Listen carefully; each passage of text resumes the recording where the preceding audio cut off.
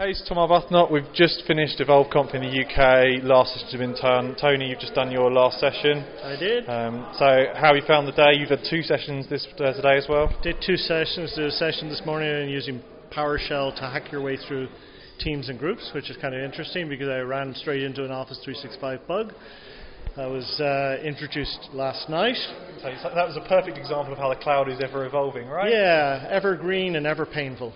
So but I managed to make contact with the dev group behind the scenes, and we'll get that bug taken care of. Nice. So that was nice. And then I've just finished a session talking about Teams and email, and debunking some of the stuff that you hear out there that email is going to go away, and we'll all be teaming our way to happiness.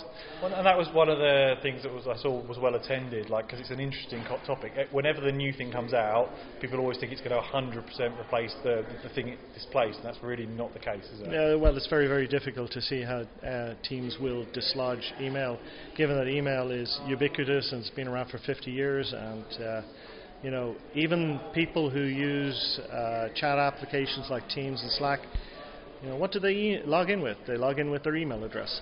Yeah. Ever think about that? That's kind of like a certain poignant thing there. But anyway, so we talked about it. Teams obviously is a great application for internal communication. It's a great way of getting people to work together on common goals, common aims.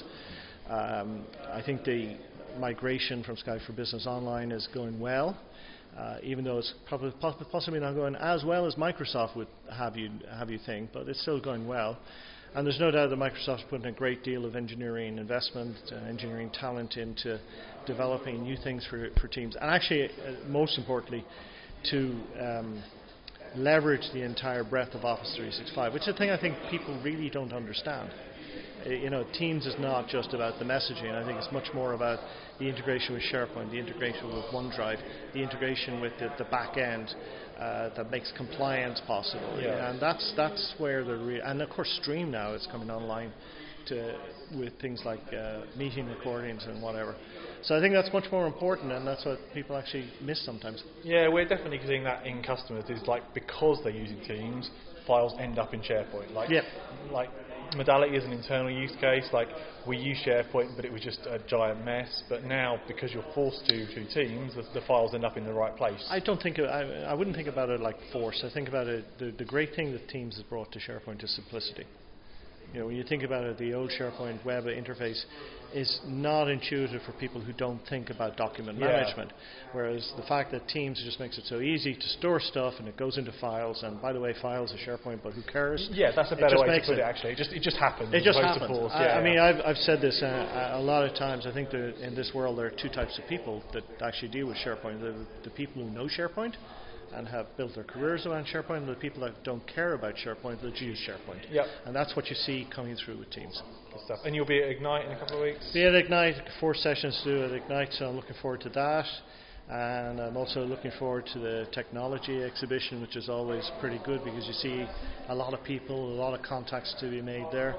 And then, of course, there might be a few beverages to be had with people just to make sure the personal connections Got to keep the network up. Got to keep the network up. That's important. Yeah, that's right. And I heard on the grapevine there might be a few books being given away at Ignite. Yeah, well, we have this Office 365 for IT Pros book, and Microsoft has been kind enough to sponsor a good bunch. I'm not going to say too much because I don't want to take it away from Microsoft, but what I'll say is that if you go to sessions, to Exchange sessions in particular, and you stay until the final moment, the last slide, there might just be a code on that last slide that has to get a free copy. Yeah, so there you go. So there's a tip for everybody hitting Ignite. Tony, thanks for talking at our event, and no worries. See you in a couple of weeks. Yeah, absolutely. See you in sunny Orlando. Cheers.